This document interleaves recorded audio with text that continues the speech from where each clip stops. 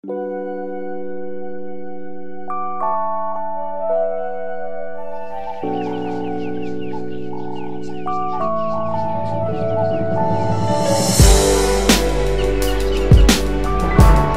is not how we want to start the week.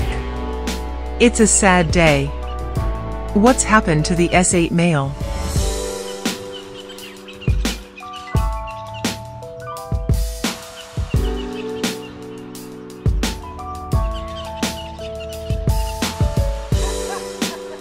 Ranger Gabe has him this morning, and he is not looking well at all.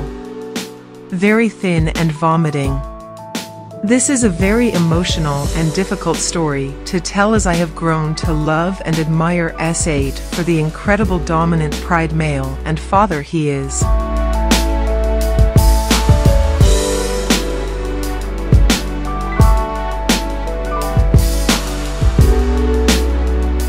We saw him on Buffelshoek with the pride in very bad condition late yesterday.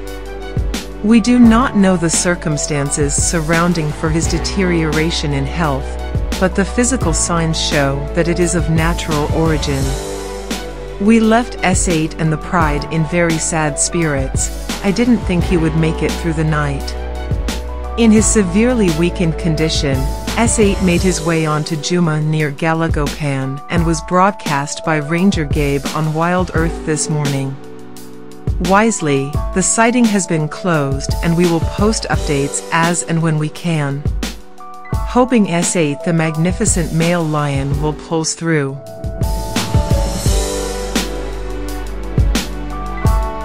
Check up on him, and he came back with, unfortunately, with a bit of a bad news on S8 male.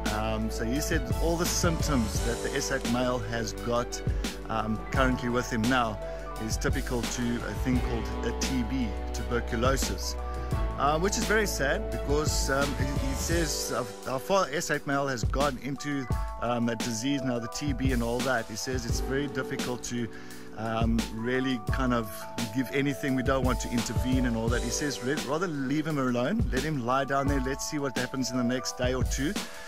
He might recover. You know, animals are very resilient to certain things, so he might recover, but he says at the moment he looks very, very weak.